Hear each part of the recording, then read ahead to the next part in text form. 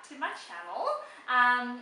Sorry I've been gone for a while, but I've been moving house, so we're in a whole new setup. Sorry if the lighting goes funny during this video or things are a little wacky. I'm still kind of getting used to the new room, so yeah, we'll just see how it goes.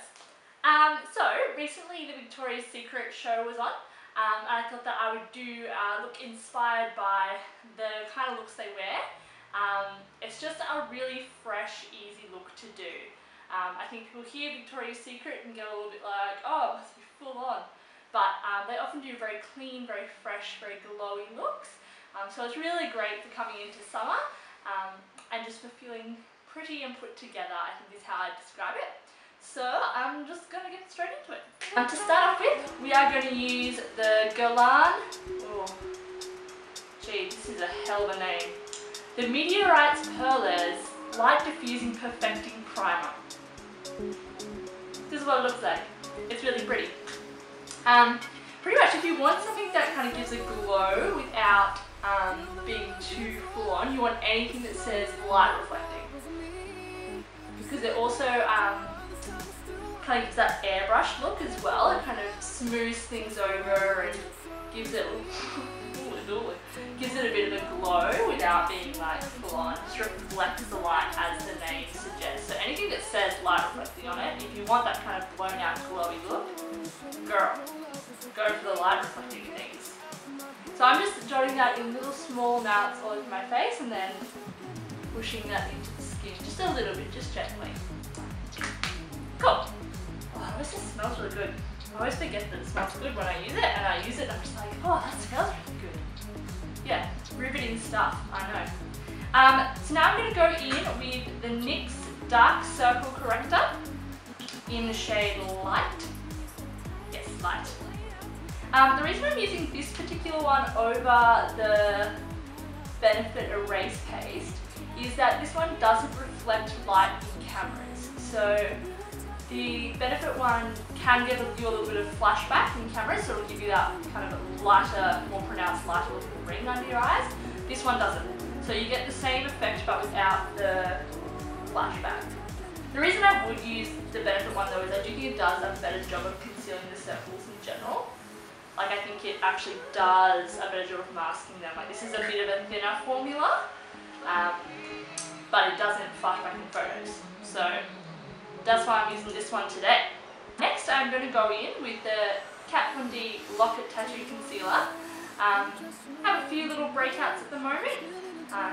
And Victoria's Secret models are known for their super flawless skin. So, you know what they say, fake it till you make it, right?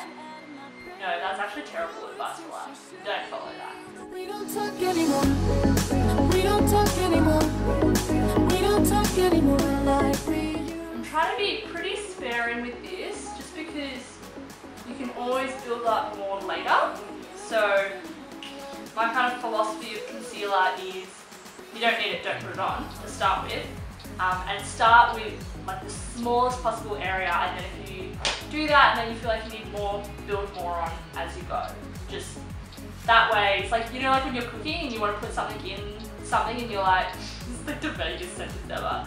But if you're cooking, you want to put a spice in, they always say put a little bit less in at first, taste it, and then see how you feel, because you can always put more in, but you can't take it out. Same philosophy with makeup. Oh, what was I reaching for? These. So while I'm just letting my face settle a little bit, let those products settle in before I put the foundation on, I'm going to do my brows. I'll be using the Anastasia Beverly Hills Brow Definer, as per usual. And they always have like relatively natural, but kind of soft, feathery brows. So I'm going to be doing a bit more drawing of strokes on today. And I'm going to be using this pencil product as opposed to a gel, because the gels tend to look more uniform and I want to keep those natural hairlines.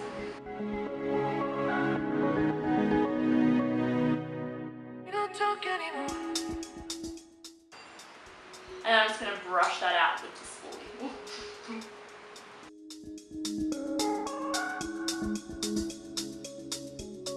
Now I do want my brows to look groomed-ish, like quite, like I want it to be feathery, but I don't want them to look messy. So just to neaten up the edges, I've taken the Benefit. I couldn't even tell you what it is. I've used it this much. Look how little this is. Look at that. I don't know if you can see that. But I have well and truly used this highlighter pencil. It's from Benefit. And I'll put the product name somewhere in here. Because yeah, I really like it. It's a good consistency. It blends pretty easily just with my finger, so I'm just using my finger to just blend that out.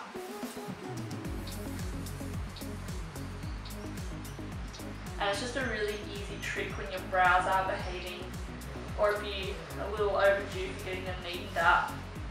It's just a really easy hack for making them a little bit more groomed without actually having to do anything to groom them. So the other reason I will do brows first is that way I don't get as foundation brows. So if you're putting on like a decent amount of full coverage foundation, what can happen is you get build up in your brows and they look cakey and weird. So by putting the brow product in first, it kind of avoids that happening. For my foundation today, speaking of foundation, I'm going to be using the TooFaced Born This Way in some kind of party makeup, warm nude. And so I'm just going to take some of that and using a flat top brush, just go for it. Now this foundation is a little bit more yellow than I would like on me, but it's workable, like I can make it work. But generally speaking, I probably wouldn't go this yellow. Your love was a game. Now I can't get you out of my brain. Oh, it's such a shame that we don't talk. I hate it when you run out of a product that you like to use like regularly. You're like, why? Why? But at the same time, you're like, but I could get a new one because I use it all the time. It's a really hard life. It's your first one problem. I'm going to blend that over my ears a little bit as well. I'm going to take a little bit down my neck too, just so it's all like a flat canvas.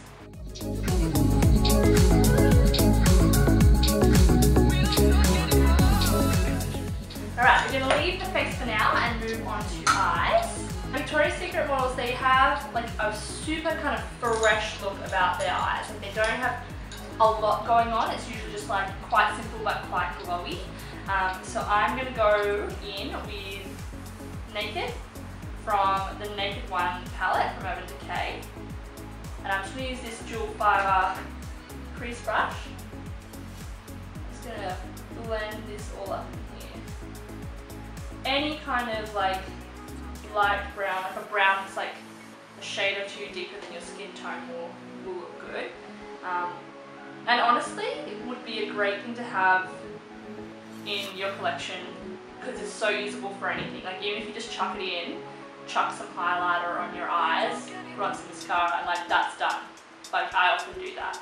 So just getting a shade that's a shade, use some nouns.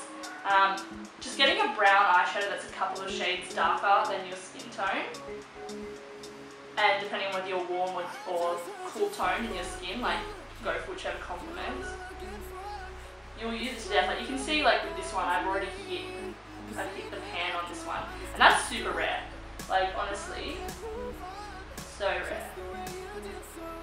Cool. So I haven't been very like precise with that. I'm just buffing that all around the crease just to give my eyes a bit of dimension.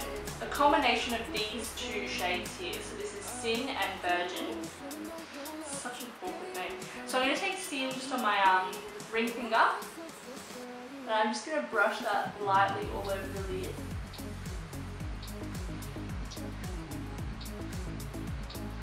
And then using a flat synthetic brush, I'm going to tap Virgin just in the center.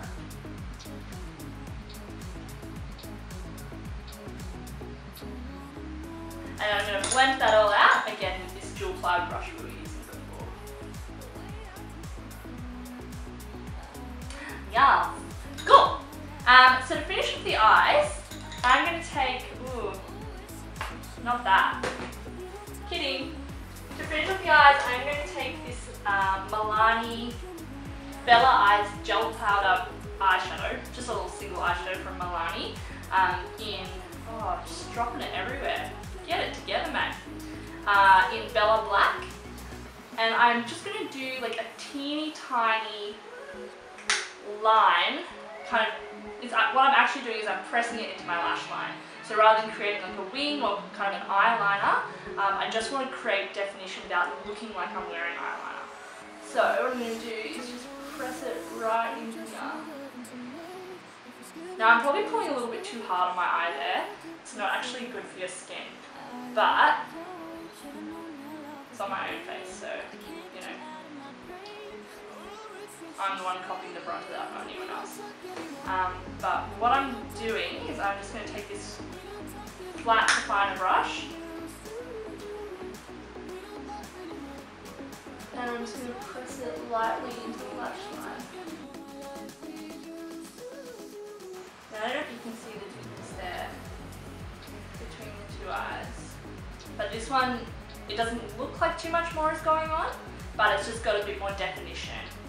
So that's another neat trick if you know, don't want to look like you're going OTT on the eyeliner, but do like the definition that eyeliner gives you. It can be really good for a work, like a work kind of look, particularly if you work in a more conservative environment, like a accounting or law or something. It can be real good. 10 out of 10, would recommend. And so now I'm just going to do the same thing on the other eye.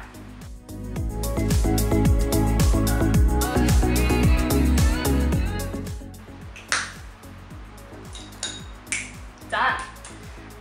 So switching back to the face, I'm just going to go in again with some more of this Kat Von D Tattoo Locket Concealer. And I'm just going to build up on areas that I feel might need a little bit more coverage. And again, I'm just blending it out with my finger. The heat from the finger can sometimes help mold the products together a little bit because it's creating that kind of welding heat. So I'm just going to pat that. I'm not pulling though because I don't want to like smear the foundation I've got on off, but I am just patting it in other areas as well. So to finish off the cream portion of my face, I'm going to be taking two Maybelline Fit Me concealers. I'm going to be taking it in Fair Clair and in Sand. I'm going to be putting Fair Clair more liberally than Sand, kind of all around my face. So I really want to like get some dimension going without actually looking like I've got dimension. Like, no, that's making any sense. I want to get that dimension going without being like, oh wow, she's wearing crazy amounts of contouring or anything like that.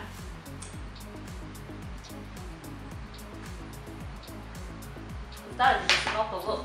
That is not the look we're going for. And then I'm just going to blend this out with my ring finger or my middle finger.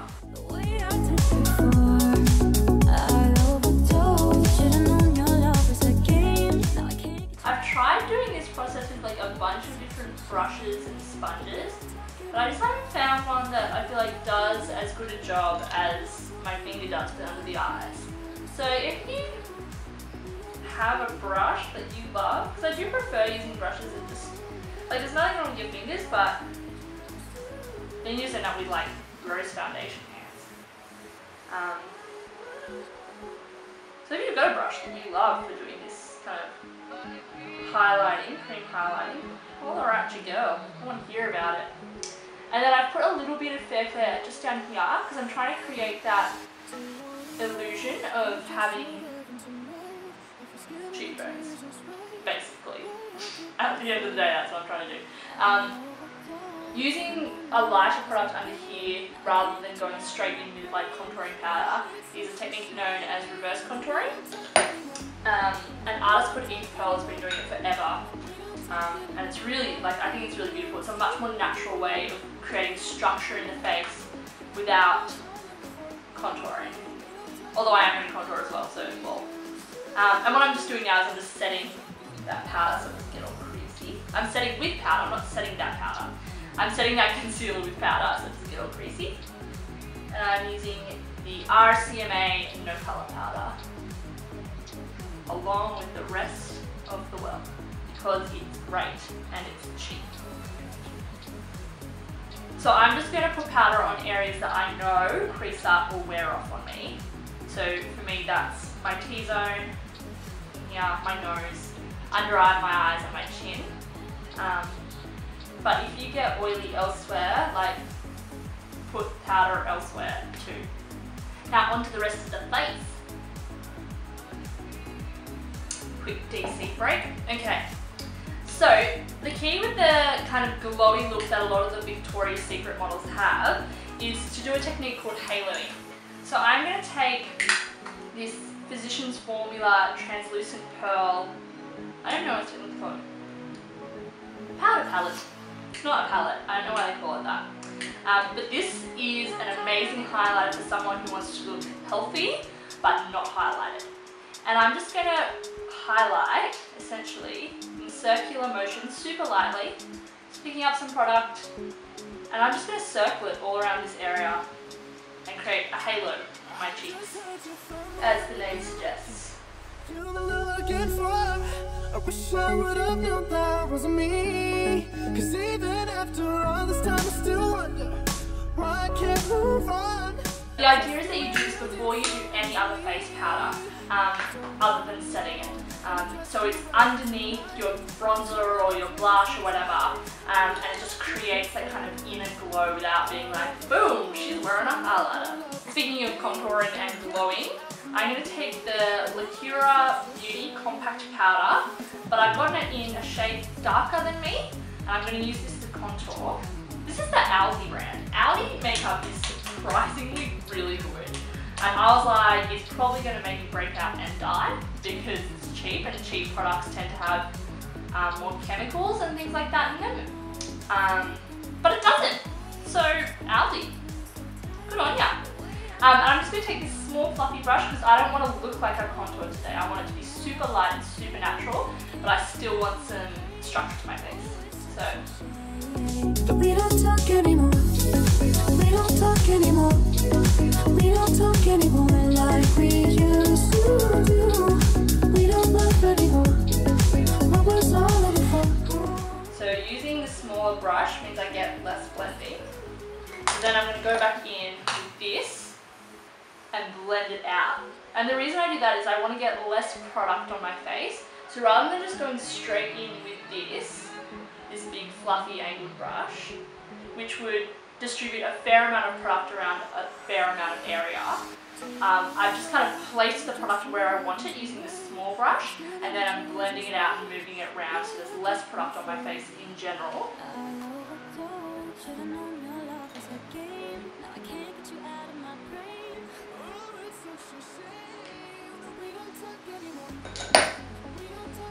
And it looks more natural. Doesn't look like I've got like some hectic contour going on, even though I do. Makeup, it's an illusion. And then because I have quite a long face, as I've said in previous videos, I just put a little bit of bronzer underneath my chin to just lift it up a little bit. I'm now going to go in with a combination of two blushes. First is Spellbound. I don't know why I just hold it out here. It's like, hey guys, look over here off camera. Spellbound by Makeup Geek. And it's going to be kind of like my base blush. Victoria's Secret angles. I love a good Victoria's Secret angle show. Always looks super like blushy and flush and pretty. So I'm being fairly generous with this, but I'm using a large super fluffy brush, which means it's picking up less product, so I don't get too heavy-handed. And the good thing about this blush too is it is actually like pigmented, but not so pigmented that when I use it I'm just like, hooly dooly, you need to chill out with that, if you know what I mean. And then I'm also going to go over that with this Clarins blush Illuminating Cheek Colour in number 2, Soft Peach. I've been using this for ages and I really like it. It again doesn't have a huge colour payoff upon immediate usage, Like it's not like you dip a brush in and there's a lot on your brush. But I kind of like that, so that way it does actually mitigate me getting too heavy-handed, which I tend to do sometimes. And even then, I put a little bit more on than I would like at the moment I'm a little bit more blushy than I would like. But that's okay, because we're going to do something in a sec that will help with that. But first, I'm just going to go in underneath my lash line with, again, with this dual fiber brush and with Naked from the Naked 1 palette. So that's that light brown shade. I'm just going to dust that under my lower lash line just to balance it out a little bit.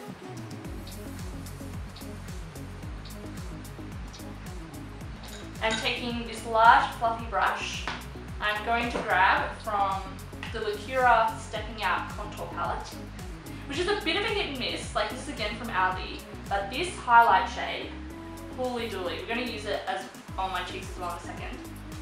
But oh, it's just beautiful. This is what I'm about. Thank you, Aldi. It's such a pretty highlighter shade. I'm just going to brush that under my temples. Not like that though, not like a big streak. That's weird. Well, it's not weird, it's just 80s/90s. In the 90s, they had such hectic brow bone highlights. That's what I was trying to say. Like, they went for it. They were like, yes, give me some of that. So to finish off the look and the glow, I'm going to go in with, from that Lacura palette, I'm going to go in with this pink shade here. I don't know if they have names. No names for you. And I'm using this flat but super fluffy brush, and I'm going to brush that on my cheekbones. As you can see, it kind of takes down that blush a little bit. Which is why I was happy to be a little bit OTT with it, because I knew that once I put the highlighter on top, it was going to just take it down a notch. And then because, again, we're all about the glow, I'm going to go in with the Mary Luminizer from the Balm. But I'm going to go in super light with this, because this stuff is like tallow. And it just gets all up in here. So that's the face, pretty well done. To finish off this look, we are going to put on a crap ton of mascara. So if I was doing like a full-on Victoria's Secret look, I think I would also put on some individual lashes. But I do want this to be wearable, so we're just going to go ham on the mascara. I'm starting off with my Old Faithful Born This Way Better Than Sex mascara. Cool. And then I'm going to take the, I could just use that on my bottom lashes too, but I'm just going for it today. So I'm going to take the Elizabeth Mott. Is it Elizabeth Mott? Yes. It's So Big Volumizing Mascara. I'm just going to pop this on my lower lashes. I am beautiful in every single way. I'm going to go in with another coat of the Better Than Sex mascara on my top lashes. And I'm just going to let that dry for a sec. So while I'm letting that dry, I'm going to do my lips. So I'm going to start with the Rimmel Exaggerate lip liner in East End Snob.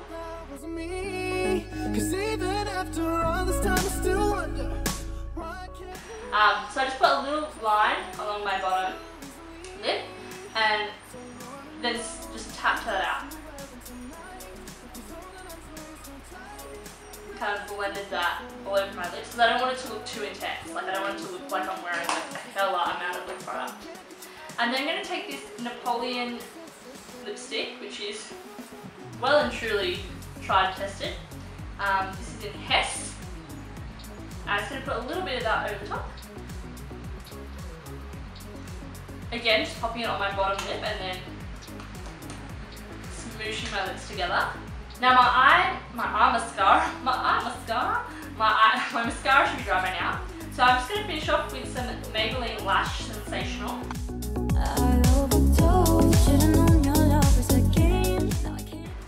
Yes! And then to finish off, I'm going to take my favourite lip gloss of all time. This is the Laura Mercier Lip Glacé in Bare Pink. And because we want to look all like fresh and glowy and like youthful, gloss is a must for that kind of fresh look.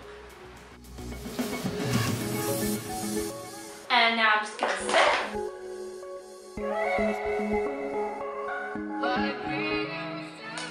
And we're done! So that's the end of this Victoria's Secret inspired look.